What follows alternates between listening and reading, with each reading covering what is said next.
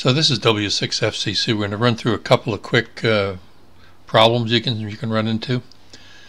I've installed the ICOM remote system on a computer that is at a local address 172.16.42.137. That's somewhere else on my LAN. And I've run up RSBA1 remote here, and I've already created the server list and I've connected to that server. When I connect to the server, the radio list is filled in. So we're going to try to use this radio. But here's what happens if you don't quite set things up right. Let's say you say, oh, I have an IC7. I mean, one thing you can do right off the bat is pick the wrong radio. I mean, that's a normal, not doing the right radio. But then you say, oh, the connection is remote and I'm not using the utility, which of course is a mistake. But let's just say we're not using it. You say OK, and then you want to connect to the radio. So here's the first kind of problem that you'll run into. You go to connect to it. Looks like it's going to try, and it's doing something. We're not exactly sure what. And oops, communication failed. Okay, so let's cancel that.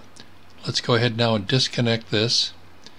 And now let's change the connect set. Oh, that's right, I'm using the IC7300, and the connection now is USB, because that's how the radio is connected to the server. And I do want to use the remote utility, so let me pick that 7C low, and so this all lines up. So we have COM port 3, correct?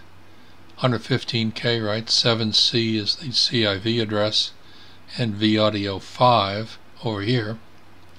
So you say OK, and this is version 2, so it does something with the audio. Alright, so I say connect. And we're waiting for it to connect. This is like the second level of mistakes you can make. And it's still working away, and it's going to fail. Oops, can't communicate with the radio. Okay. So let's cancel this. I want to disconnect each time I do this. This time let's actually connect to the radio. So you highlight it, come down here and click connect, and it's going to go out, and now it says connected, and you may see a situation in which the virtual port isn't selected. If that's the case, just select anything because it's virtual. It doesn't have to be a real hardware port. Okay, now let's set the connect set here to the 7300. Okay, this is all correct. And you go ahead and connect to the radio.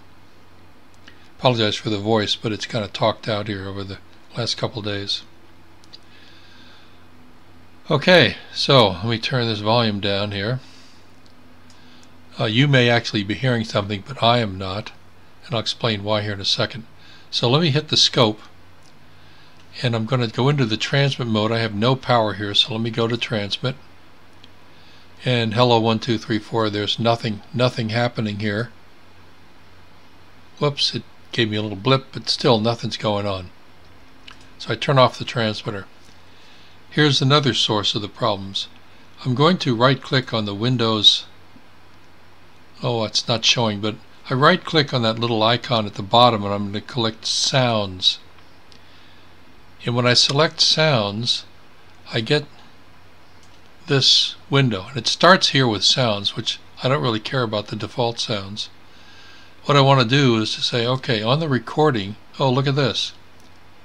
The program defaults by selecting the first audio that it can find, and it did this because I had told it to use default devices, and it didn't know about my microphone or my speaker.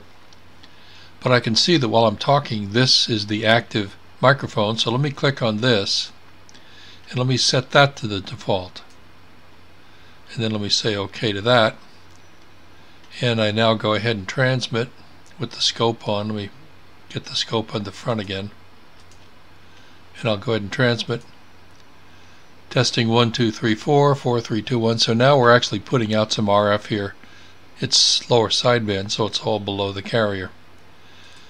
Now, if you can't hear anything, you may have a similar problem. And I'm going to go down here and right click on the little speaker icon again, and I'm going to pick sounds. And this is the window you should get when you pick sounds. Oh. I need to look at recording. I've already done that. Look at playback. Oh, look at this. It's chosen for playback the vAudio 5. Now that may very well have some audio on it. Oops, put away the scope. There may be audio on this. You see I'm actually hearing some audio there, but I'm not hearing it out of the speaker. The reason is that this is really the wrong place for the real audio going to your speaker. Let me pick this one, set that one as default, say OK, and I'll do a little quick test here. Test it. And lo and behold, I have audio. Now when I turn up the audio gain, I actually hear some audio. And when I go into the transmit mode, I'm transmitting. So there you go. These are a couple of mistakes that you can make. You do have to, and then be sure when you're done with the program to disconnect RSBA1. You can shut that down, and then disconnect from your radio. Disconnect. And you're finally done with this. So these are the kinds of mistakes. Not connecting, not telling it that it's connected to a USB port, which is what's true on the server. Hopefully that helped, and good luck setting up things. But that's one of the couple of mistakes that you can make. W6FCC, again, sorry for the voice, but today is a rough one for me. Have fun.